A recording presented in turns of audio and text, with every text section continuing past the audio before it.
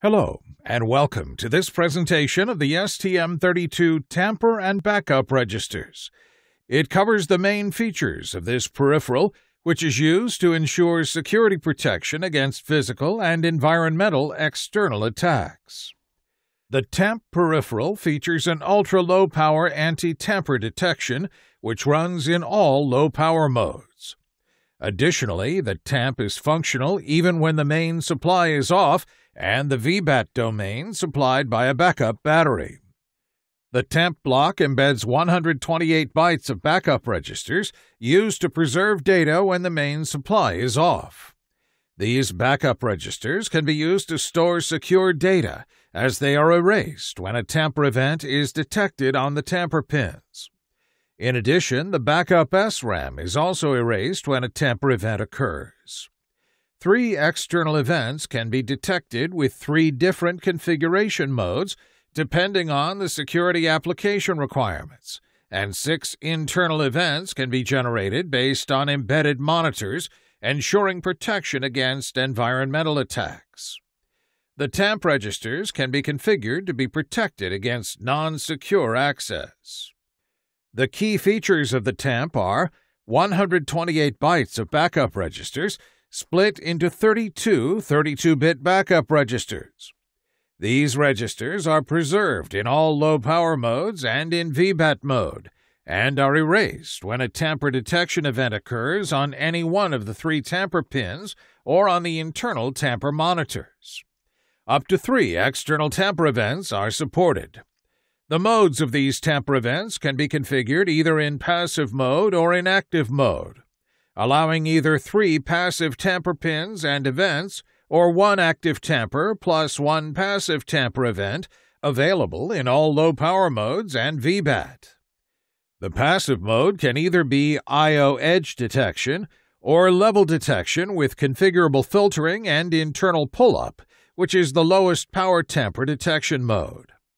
The anti-tamper circuitry includes ultra-low-power digital filtering, avoiding false tamper detections on I/Os. Each external tamper event can be individually configured to erase or not the backup registers and backup SRAM. 6 internal events from various monitors also erase the backup registers and backup SRAM.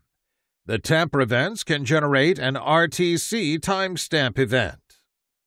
The Quad SPI interface is fully compatible with the one available on the STM32L4 and STM32F7 series, allowing a straightforward reuse of applications developed on these devices when this interface is managed by the Arm Cortex-M4 core. Here is the TAMP block diagram. The TAMP has 2 clock sources. The first one is the TAMP clock, RTC-CLK, which is only used for the tamper detection in level mode with filtering and for active tamper detection. The second clock is the APB clock used for TAMP and backup registers read and write accesses. Tampers edge detection or internal tampers detection do not need any clock. The TAMP clock can use either the high-speed external oscillator or HSE divided by the RTC DIV divider in the reset and clock control from 1 to 64. The other clock sources are the low-speed external oscillator or LSE or the low-speed internal oscillator or LSI. Only LSE or LSI are functional in stop and standby modes. Only LSE is functional in VBAT mode.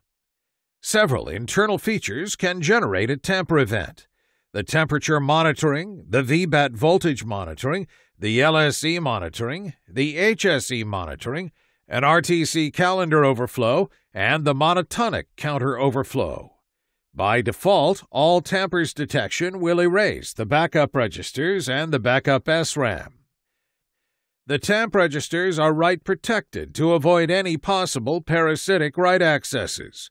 First, the Disable Backup Domain Protection bit must be set in the Power Controller control register in order to enable TAMP write accesses.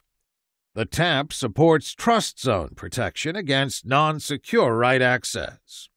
The protection can be set for the complete tamp registers except backup registers by clearing the DEC-PROT bit in the tamp secure mode control register.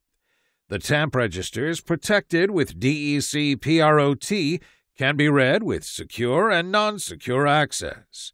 The backup registers have their own protection setting. The backup registers can be split into 3 protection zones. The size of each zone is configured by software. The protection zone 1 is protected against non-secure read access and against non-secure write access.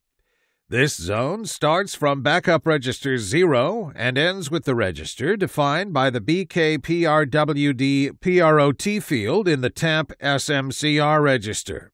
The protection zone 2 is protected against non-secure write access, but can be read with secure and non-secure access.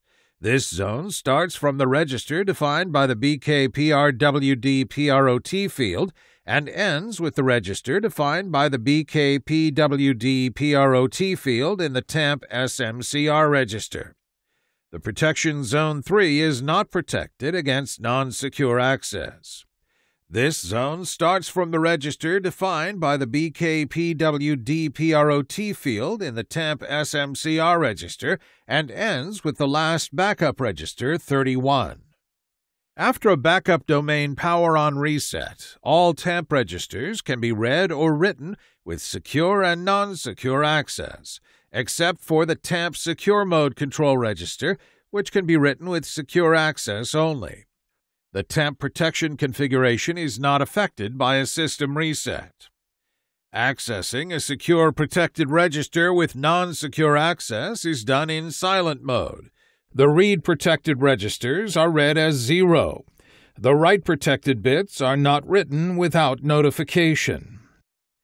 As soon as at least one function is configured to be secured, the RTC and tamp reset and clock control is also secured in the RCC. The tamp features an ultra-low-power tamper detection security. The purpose is to protect the device content and functionality against external attacks. This is required for secure applications. In case of intrusion, sensitive data are automatically erased. 3 tamper input pins and events are supported and are functional in all low-power modes and in VBAT mode. 2 output pins used in active tamper mode are functional in all low-power modes and in VBAT mode. In the default configuration, the backup registers and the backup SRAM content are erased when a tamper event is detected. Each tamper event can be individually configured to not erase the backup registers and the backup SRAM. In this case, the software can perform some checks to discriminate if it is a true or a false tamper event and then decide to launch the backup registers and the backup SRAM erasure by setting the BK erase bit in the tamp CR2 register, in case the tamper event is confirmed to be real. Passive tamper can be configured either in edge detection mode or in level detection with filtering mode. In edge detection mode, it is possible to configure the detection on the rising or falling edge. In level detection with filtering mode, the internal I/O pull-up is used to detect the anti-tamper switch open state. The I/O pull-up is applied only during the pre-charging pulse in order to avoid any consumption if the tamper pin is at a low level. The pre-charging pulse duration is configurable to support different capacitance values and can be 1, 2, 4, or 8 RTC clock cycles. The pin level is sampled at the end of the pre-charging pulse. The tamper detection circuit includes an ultra-low-power digital filter to reduce the risk of false tamper events detection. It consists of detecting a given number of consecutive identical events before issuing an interrupt to wake up the device. This number is configurable and can be 2, 4, or 8 events at a programmable sampling rate ranging from 1 to 128 Hz. This figure illustrates tamper detection using the internal pull-up. The internal pull-up can be applied for 1, 2, 4, or 8 cycles. If the switch is open, the level is pulled up by the resistor. If the switch is closed, the level remains low. The input voltage is sampled at the end of the pre-charge pulse. The tamper detection can be configured in active mode for a higher security level. The passive tamper detection just checks a static level. So if the attack manages to short the tamper input pin to the inactive state, the tamper event will not be detected. The active tamper is able to detect the physical open-short attacks. With the active tamper, the MCU outputs a random pattern continuously on the tamp-out pin. This output pin must be shorted externally to a tamp-in pin. The comparison between the two pins is done continuously, so if there is a short on the tamper pin or if the external wire is broken by a physical intrusion, it will be detected thanks to the fact that after each tamp-out value coming from a random number generator, the opposite value is also sent after. So it is not possible to have a long sequence of same 0 or 1 values. The change frequency of the tamp-out value is software programmable and impacts the intrusion detection maximum time. The power consumption can be reduced by decreasing the tamp-out frequency and consequently increasing the detection time. A PCB mesh is used for active tamper detection.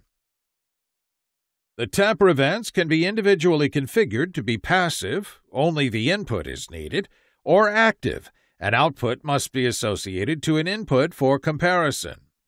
In active tamper mode, the tamper output pin to be compared with each tamper input pin is selected by software, and the same output can be used for several inputs.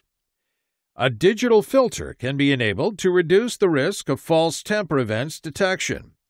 In this case, the tamper is detected only when 2 comparisons are false in 4 consecutive comparison samples. Several monitors are integrated in the device to detect perturbation and environmental attacks. These monitors are connected to the internal tamper detection blocks, which can be individually enabled or disabled, and which erase the backup registers and backup SRAM content in case of internal tamper event. A 32-bit monotonic counter is implemented in the temp peripheral. This register is read-only and is incremented by 1 when a write access is done to this register. This register cannot roll over and is frozen when reaching the maximum value. The 2-power-32 last write into this counter can generate a tamper event. The monotonic counter overflow is connected to the internal tamper detection Block 8. Environmental perturbation attacks can be detected thanks to VBAT voltage monitoring and temperature monitoring, both available in all low-power modes and in VBAT mode. For each monitor, the low-level and the high-level thresholds are programmable. VBAT voltage monitor is connected to the internal tamper detection Block 1, and the temperature monitor is connected to the internal tamper detection Block 2. An RTC clock attack can be detected thanks to the LSE clock security system in the reset and clock control, which detects when the LSE stops toggling. The CSS on LSE is available in all low-power modes, but not in VBAT mode. CSS on LSE is connected to the internal tamper detection Block 3. If the HSE is used as a system clock, a tamper can be generated in case the HSE stops toggling thanks to the HSE clock security system in the reset and clock control. CSS on HSE is connected to the internal tamper detection Block 4. Software attacks to corrupt the RTC counters can be detected thanks to the RTC calendar overflow generated when the RTC calendar reaches its maximum value on the 31st of December 99 at 23:59:59. The calendar is then frozen and cannot overflow. The RTC calendar overflow is connected to the internal tamper detection Block 5. Each tamper detection event, external and internal, can generate an interrupt. The temp peripheral is active in all low-power modes and in VBAT mode. In stop and standby modes, the level detection with filtering and active tamper modes remain active only when the clock source is LSE or LSI. Note that only the LSE clock is functional in VBAT mode. If the tamper source is available in low power mode, the tamp interrupts cause the device to exit a low power mode. This is a list of peripherals related to the tamper and backup registers peripheral. Please refer to these peripheral trainings for more information if needed. Reset and clock control, power control, real-time clock.